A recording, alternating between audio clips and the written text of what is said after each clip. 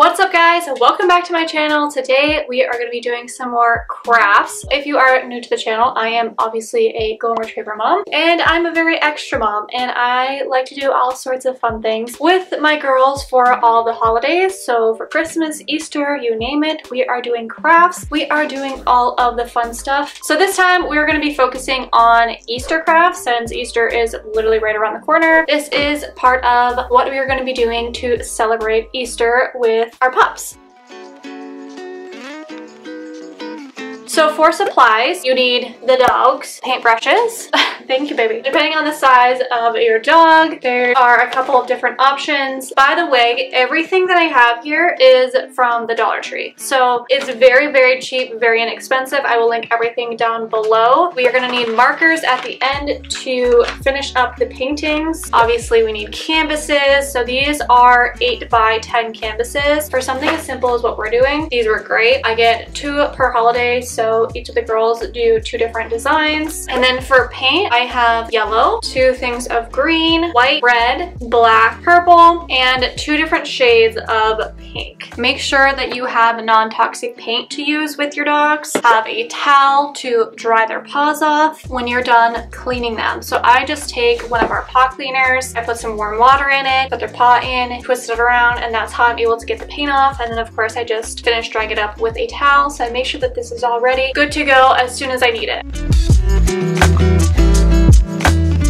So for the first painting, I'm going to make an egg. Basically, I'm just going to put a big egg on the canvas. I'm going to have their paw print in the middle, and then I'm going to write their name on the egg. And then I'm going to draw some grass at the bottom so that the egg is like sitting in the grass. And then for the second painting, I'm going to do flowers. So I'm going to do paw print, paw print, paw print, paw print, 4 different flowers. So the paw print is going to be the flower, and then I'm going to draw the stem and the leaf. And again, the same thing, grass. So more of like a spring, Easter type vibe. So for those, I think I'm gonna do the 2 shades of pink and the lavender for the flowers. I might try painting more of the middle of their paw pads yellow to give it more of a realistic flowery look. So that's my ideas at least. Hopefully these turn out really cute, I guess. We will find out soon. It was something in the air.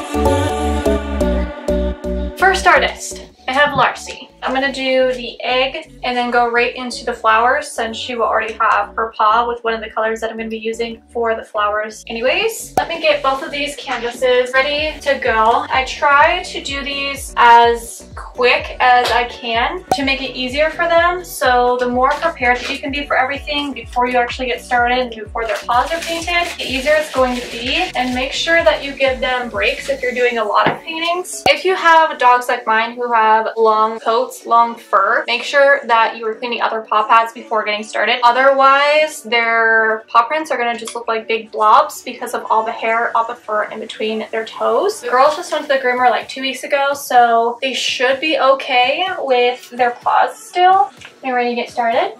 Are you going to be a little artist? I have you come over here so they can see you. Come here. This is the first time that you're doing this with your dog. Show them what you're doing and how it's going to feel before you actually try to put it on their foot so they don't freak out. Take the paintbrush, put it on her feet, let her feel it. Good girl. I'm gonna do the egg first, so we're just gonna do a plain, bright pink paw print, okay? Good girl. It's okay. You're fine. Try to make sure you get into like all the nooks and crannies. Ready? So we're gonna go like towards the center and then pull it straight up. Turned out pretty good. And since I already have this color on her, I'm gonna do one of the flowers in this. I'm gonna go straight into that. The more colors that you're gonna have to do with them, the harder it's going to be. I'm just gonna do this kind of random. Good girl. Pick this up so we don't dump it. I do their paws twice just because it doesn't get all of the paint off with one. We're gonna go right into the other pink. I love you, you're doing great. I'm going to try to be a little creative on this one and do a little bit of the yellow on the inside. So we'll see how this turns out. It might be a good idea. It might be a terrible idea. I'm not really sure. I'm going to take this light pink here and do the next flower. Oh yeah, you can. That looks actually really cute. All right, let's do that again. No more pink. Super cute. All right, let's get this cleaned off. Last one onto the purple, and then you get your break and we will do Coba's. Almost done, baby girl. You are doing so good. This looks so cute. I really like this purple color. Cute. Clean off your paw. One last good time. Here is how Larsey's paw prints turned out. Love the yellow inside of the pink. I wish I would have done that for all of them. So now I'm gonna move on to Coba J's paintings and get hers done. Hi. Hello. I'm gonna make Coba's single egg light pink just so that it's different from Larsey's, and then I'm gonna keep the next canvas close just so that way it is ready to go. Show her what I'm doing and paint your pies. Good girl. I have my paw cleaner already. I have a brand new towel for her. So let's do that individual egg first. Let's do flour. Good girl, Coco. Leave it. Make sure you get underneath their nails when you're cleaning out between colors because the color likes to stick right up underneath there. Let's do your other pink with the yellow in the middle. Do 2 of these hot pink flowers just so that it's the opposite of what I did with Larsey. The hair on their paws is actually a little bit longer than I thought that it was. Super cute. Almost done. We're almost done, Coco. You are being a little rock star. Now we're gonna do the purple.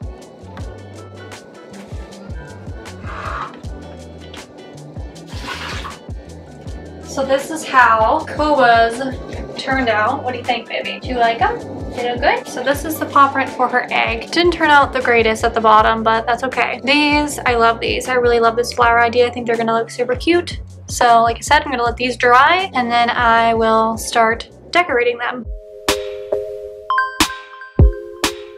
Now on to the drawing part. So I let them dry for the rest of the day and then I came back the next day to start decorating them. So for this first one, this single paw print is the one with the egg. So I just drew some grass on the bottom and started making the egg around the paw print. I put her name in the middle of the egg. I am not an artist, so please don't judge me on my really great artwork, but I think it's cute enough for what it is. But yeah, I just started making some random designs on the egg, trying to do a couple different colors, and then I went back through the grass with a few different shades of green that I did have, just to kind of make it look a little bit more real, so it's not just one shade of grass the whole way around. And then I took yellow and colored that around her paw print, and I really think that helped make the paw print pop. So that is the initial egg, and then I decided to draw some smaller eggs on each side. My camera did cut out, but I just put little tiny paw prints on this purple egg over here. I thought those were really cute. And then for the other side, I just drew another purple colored egg and decorated that as well. Whenever you're doing this, it's really nice to have a rag handy so that way you don't get marker all over your hands and it doesn't just blotch all over the canvas. So as you can see, I'm using this rag here to kind of help prevent that a little bit, and it did make a pretty big difference. So that is that final product for now. So the flowers on the left is the inspiration that I had for these flower paintings. Flowers are their paw prints, and then I just drew little stems in green, and then I kind of made them a little bit thicker just so that they stood out a little bit better on the white canvas. And then I just went through and added some leaves onto each of the flowers. And I made the inside of the leaves a lighter shade of green just so they look a slight different shade of color. You can't really tell unless you're close up, but it does look kind of cuter, I think, than just using the same color green all the way throughout. And then I just filled in the color of the leaves with the green that I used for the stems. And then I just drew little tiny patches of grass that the flowers were sitting in, and I love how these turned out. Like I said, I wish that I had done the yellow in the middle of the paws for all of the flowers, but now that I know how cute it looks, I'm definitely going to do it for future paintings. This is that final project. Love it. And then I just went back through and added on Larsey's name to each of the paintings. And then I just went through and did the exact same thing with Coba J's paintings, and I will show you how they turned out.